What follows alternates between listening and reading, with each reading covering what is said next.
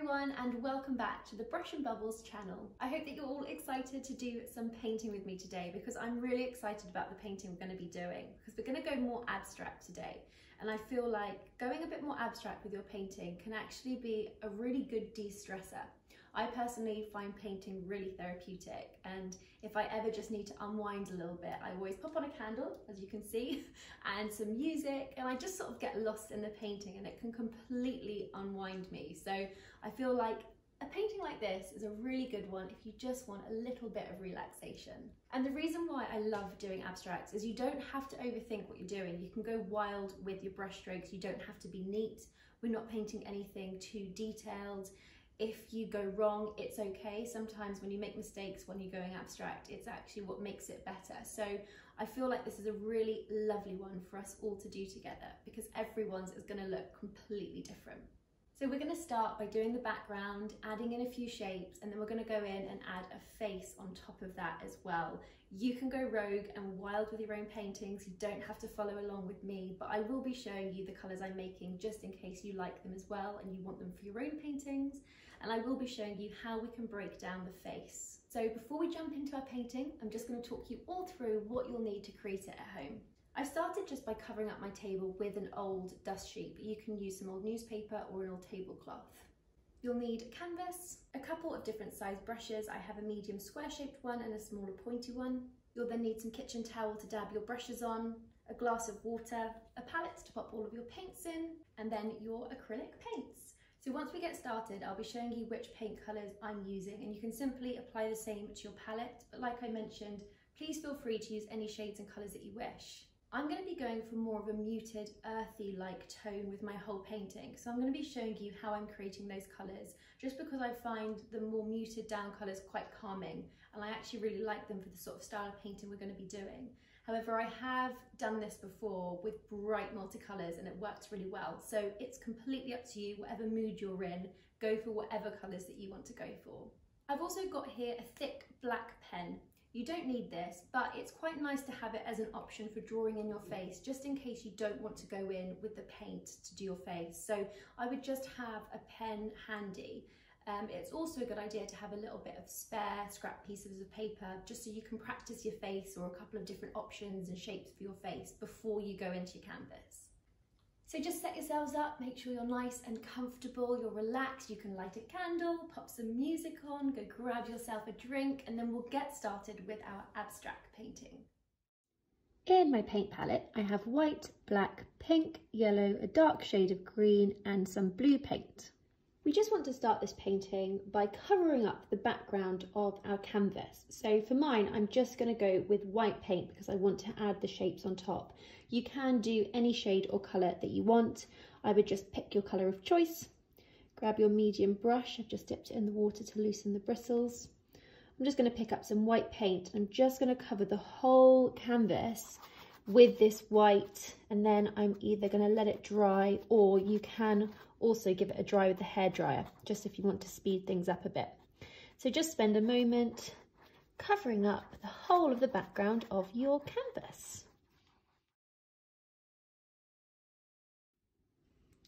We can now move on to mixing up the colour for our first shape. So like I said, I'm going to go for more of a neutral kind of tone as the base for all of my colours. So what I like to do is just mix up a light grey shade. So taking my medium brush, I'm just going to pick up some white paint and move it over to a different dish. And then I'm just going to add a tiny little bit of black to this and give it a good mix. So for my first shade, I'm just going to pick up some of this grey that I've just made and move it over to a different dish. And then to this, I'm just going to add a tiny little bit of pink. I'm going to give that a good mix. So this should give you quite a nice neutral, almost like a dusty rose coloured pink, which I just love this colour. So I'm going to use this for my first shape. Now this is the fun bit, because we're going quite abstract with this, you can really do whatever you want. You can do different kind of shapes, you can do loads, you might want to be quite minimal. Just have a little think what you want to do with your own painting. I'm just going to start quite simply, and I'm just going to do a rectangle shape, I think, just coming off the edge of the canvas. So I'm just going to draw that in now, just using my medium brush. I'm going to have it coming off the side, and I might actually just wrap the paint around the sides of the canvas as well.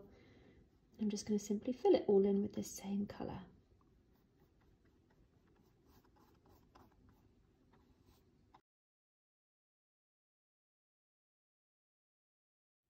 Now it's really up to you what kind of style you want to go for with your own painting. As you can see here, it's a little bit messy at the bottom, but I actually do quite like sometimes when naturally it's a bit wobbly and messy, especially with this kind of style of painting.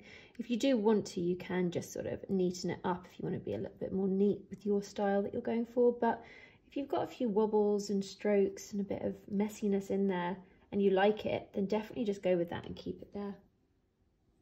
So I'm happy with that, so I'm going to move over to my next colour, and since I've already got this shade on my brush, all I'm going to do is just add to the shade that I've got here. So I'm just going to add a little bit more pink to it, and I'm also going to introduce a little bit of yellow and give it a good mix and see what I come out with. So this has given me a slightly more orange shade, but I want to go a step further, so I'm just going to add a little bit more of the yellow, a tiny bit more pink, and I'm also going to introduce a little bit more of the grey paint back into it as well and give it a good mix. So I'm happy with that shade, and I'm just going to use this for my next shape. So again, this is really your time just to do whatever you want. If you want to, you can just mute me and go off into your own world of painting. It's actually just so relaxing. So just go for whatever you want to do. I think I'm going to do a sort of swoop at the top right hand side. I'm going to have that coming off the edges as well, and I'll paint the sides, and I might just leave a little gap with the white in the corner.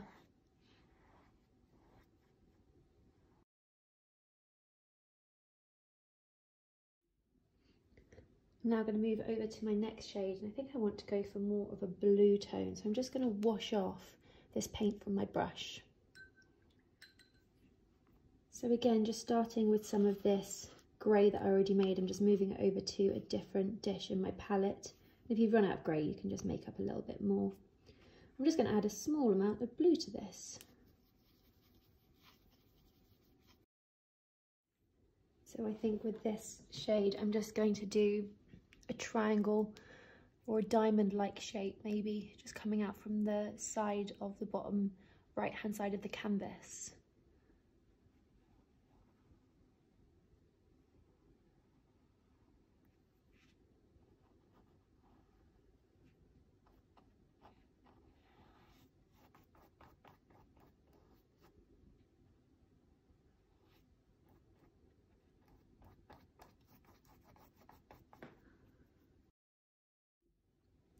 As soon as you're happy with that, you can just give your brush another wash. I'm now going to mix up more of a green tone, but because I want to stick with that earthy undertone, I'm just going to add some more white and black to the base, just because I've run out of my grey. I'm just going to mix that up, and then to this grey tone, I'm just going to add a little bit of green. So with this green, I think I'm just going to add a sort of oval shape over this side of the canvas.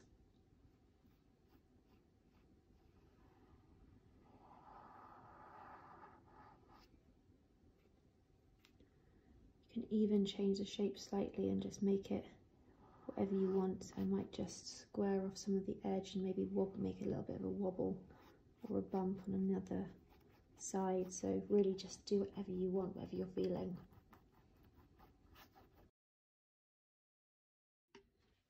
Now I'm going to give my brush another wash. Moving back over to my palette, I'm just going to mix up some more grey as my base, so just white, a little bit of black, and I'm going to add some yellow to this.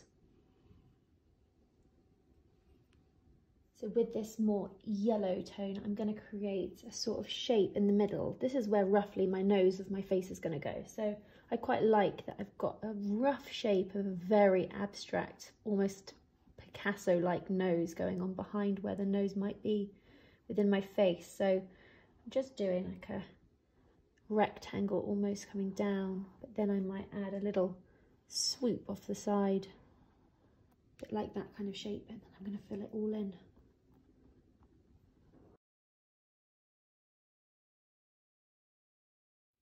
For my next shade, I'm just going to add some more white to this colour that I've just used, and I'm going to add even more yellow to it. And then what I might do is just pick up my smaller brush, some of this paint, and then maybe in the top left-hand corner, I might just do a couple of stripes sort of coming off the side of the canvas. So just do them now.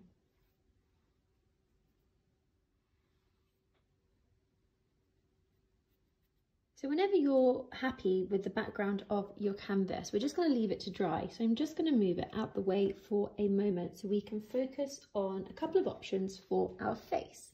So I'm just going to show you this on a piece of card using a pen. So you can, like I mentioned, use a pen to draw your face onto your canvas. You don't have to use paint if you don't want to. And the fun thing about this is we can really go wild. You don't have to make it look like a real face. That's the whole point with painting abstract. You can really just do whatever you want. So for example, if you wanted to, you could just do a couple of shapes. So that could be the eye. You could then just do a shape for the nose. You might even just want to do one line for the mouth and leave it at that.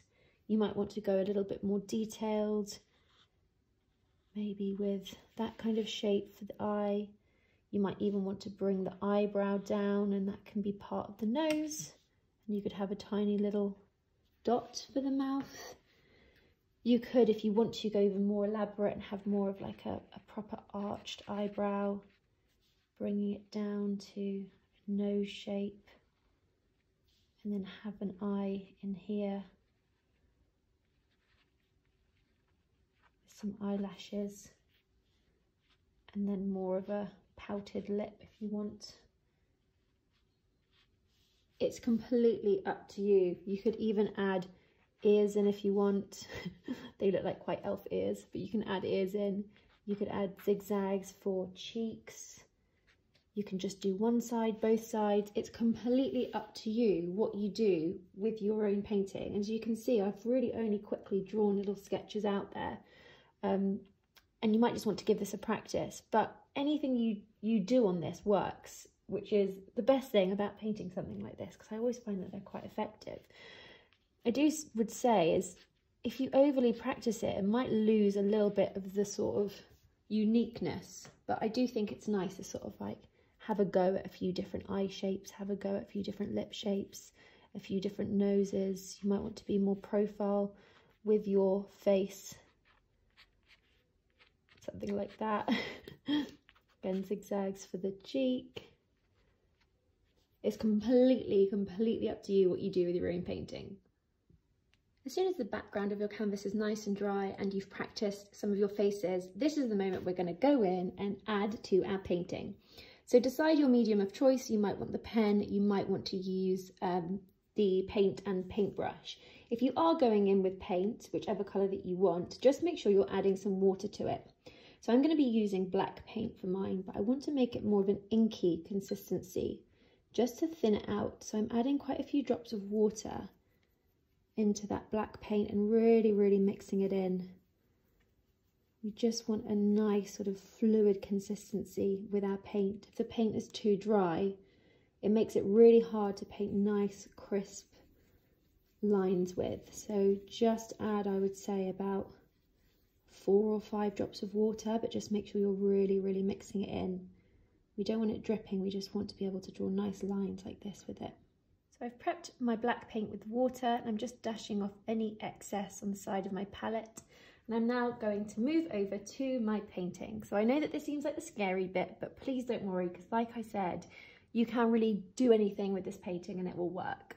So I'm just going to start with an eyebrow. So I'm just going to do an arched sort of eyebrow shape, ignoring the shapes that I've already created underneath.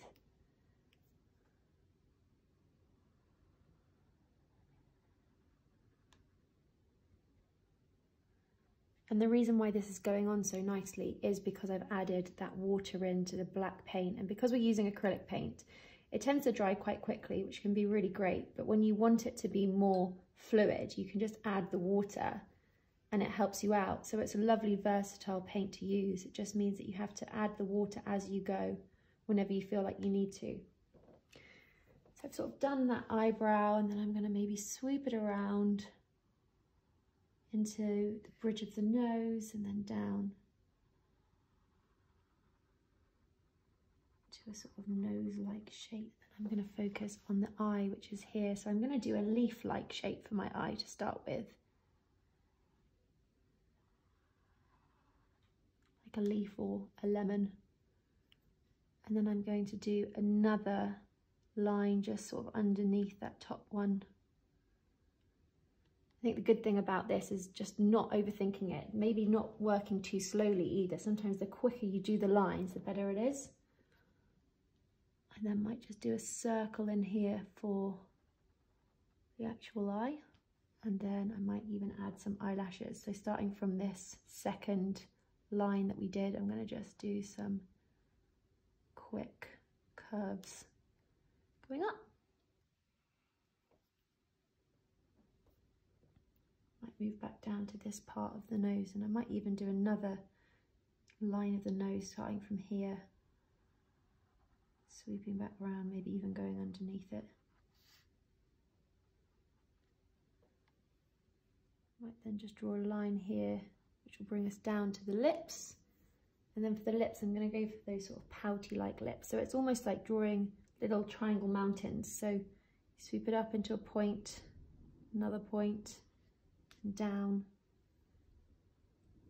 And then you can do an elongated M shape in this middle part. Elongated M. And then just a little sort of elongated U shape, just curving up. Like that kind of thing for the mouth. I think I like just having half a face on my painting, but I might just do another eyebrow on the other side.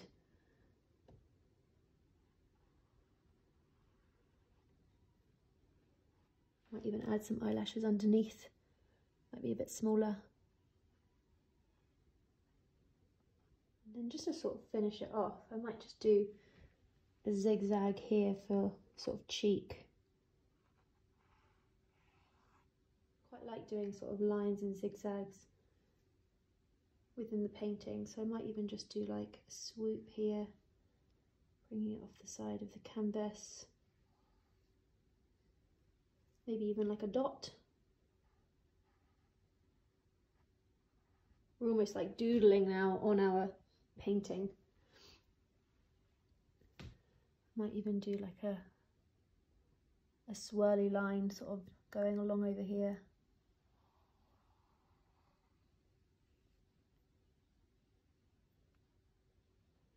This is really just your opportunity to go a little bit wild. I might just do a couple of sort of stripes here, maybe even another dot just up here.